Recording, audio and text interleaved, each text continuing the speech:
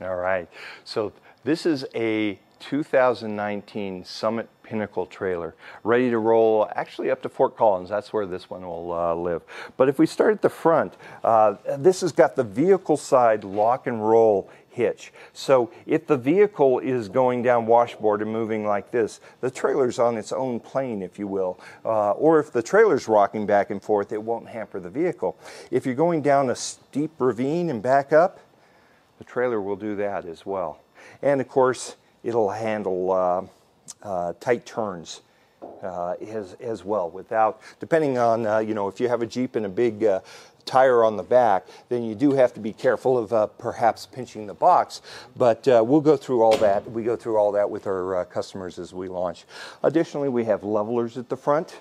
With the lock and roll, I don't believe you need chains, but all state laws say if you got a trailer, you have to have chains. Of course, a nice jack to be able to level your trailer for you. And this trailer's got additional jack mount points at the back end, and you really only need one other jack to make sure your trailer is level for you. This box is typically for all the dirty stuff you may take camping with you. Your porta potty, your firewood, your white gas to get that fire going, if you will. Very handy. And if this customer wanted, they could have a spare tire mounted right here and still have the ability to open up, access their box. So the ergonomics of all of that is tight, but it does work, right? Of course, the front is wrapped with diamond plate. The cool thing about diamond plate is if you get a rock coming up from your vehicle and it dents it, you can't see it as well. Right? And our diamond plate is up high enough so that it protects your trailer from dents happening up here coming from your vehicle. This trailer's also got Nerf bars. In case you're on a very technical road and there's big boulders everywhere, we would rather replace this for you than fix this corner, right? So this is a replaceable item, also serves as a step. It's got a nice grip powder coat on it, and just makes the trailer tougher. While we're talking about toughness, of course, that same great steel skid plate is all the way welded to the bottom, powder coated, and ready to go through time. That's awesome. The front of the trailer also has, just over here, connections to the outside world. This is where you'd put your solar panel. Okay. We don't believe that you should have a solar panel mounted to the top, because then you have to orientate your trailer. Oh, sure. So if you're on Highway 1, for example, in California, in the redwoods, you can park in the trees and take your panel, 16 feet away or so, and put it in that ray of sunshine coming down. That aspect. That's awesome.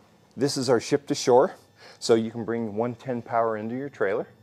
And we use a lot of use cases like, all right, we're going to Minnesota to camp in the summertime where the mosquitoes are this big.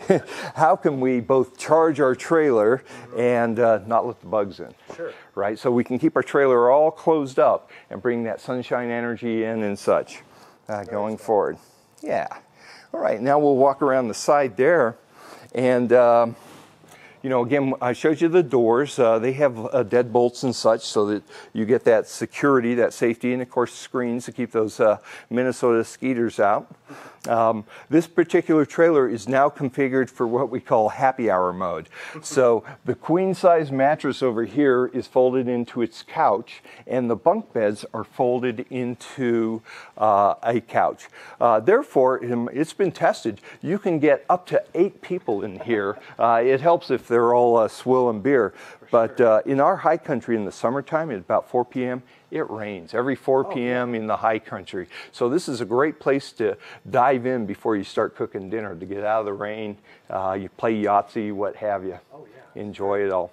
So very warm and inviting. Now, everything in the teardrop should have multiple purposes. So, up here, you'll see in a moment when we convert this to a bunk bed that we have our bunk rails here. However, while we don't have the bunk beds up, the bunk rails sit on the other side of the cabin to hold your belongings in place, if you will.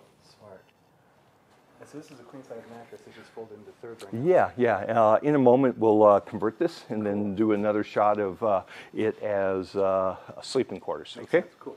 All right, but we'll finish the outside. Again, back to tires. Off-road radial TAs, these are our standard. These are 33s, and again, a bolt pattern that matches, in this case, a Toyota off-road vehicle, so the 6 on 5.5. The fenders, again, weight bearing, so that you can climb up top and you know, get your kayaks off or what have you. And also right here is an on-demand hot water shower. Now what's unique about this particular customer is they don't have water aboard. We did not put the water tank under the floor for them, but we configured them a handheld pump, and they'll buy a Home Depot bucket, go down to the creek, get 5 gallons of water, drop a filter in, turn on the pump through the 12-volt system, and they'll have instant hot water to shower in. So they're not showering with their drinking water, which is a very cool thing, right?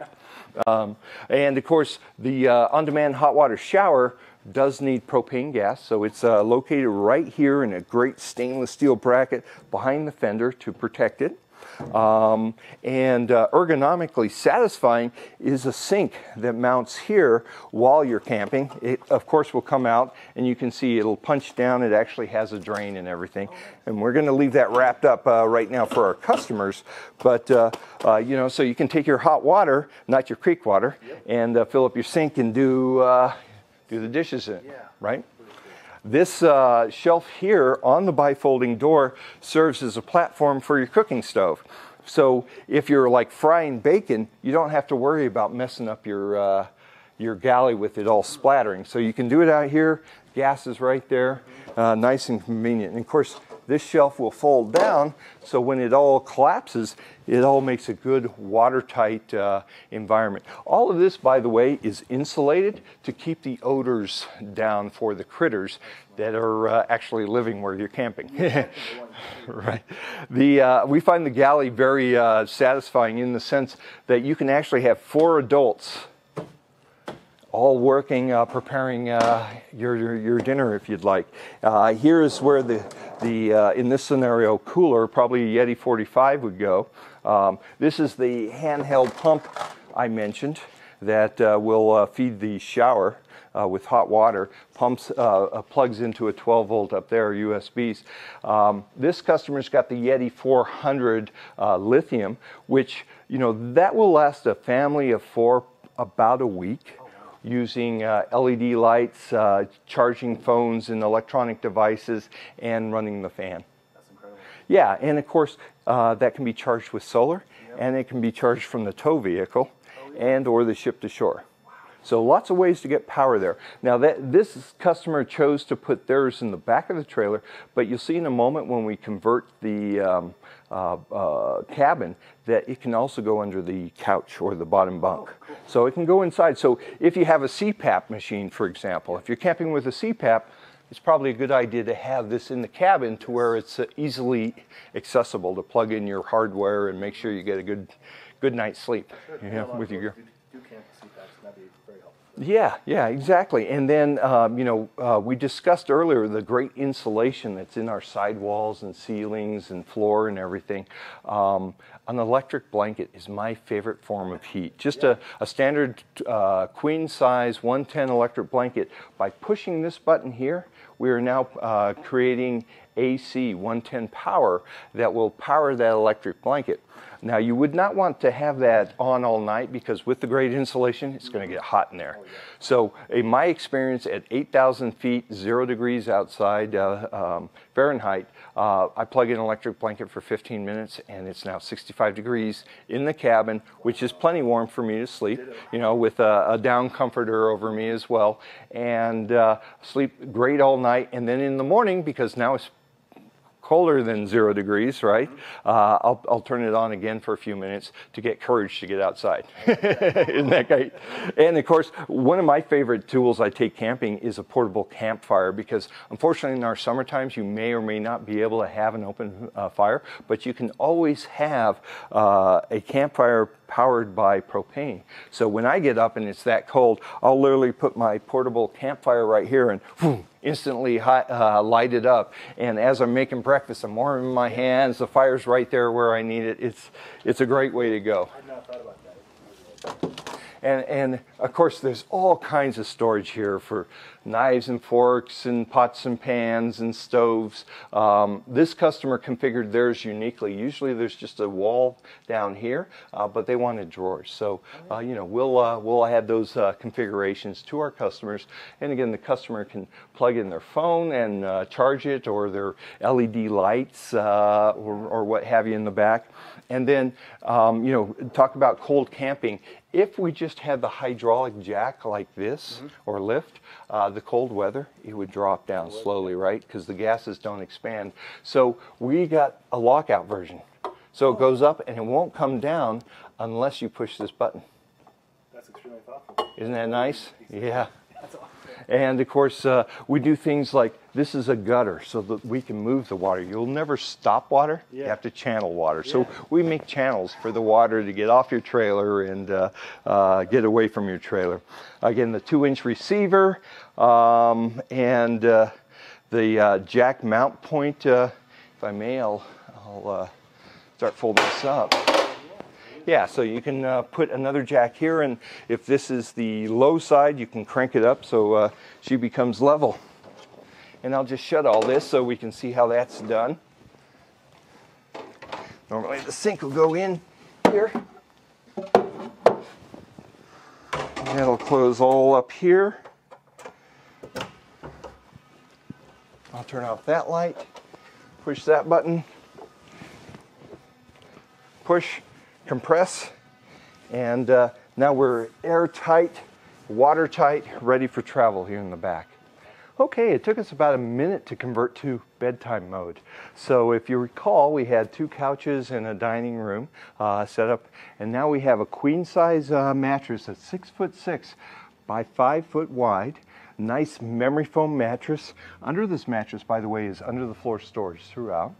And then the 2 kids, little kids, big dogs, they got their own bunks for them as well. So you can comfortably get a family of 4 in here. As I mentioned, it's airtight as well. So you'll need to open that vent up top to allow a little bit of fresh air to come in while you're sleeping, or the window. All right, so comfortable night's sleep.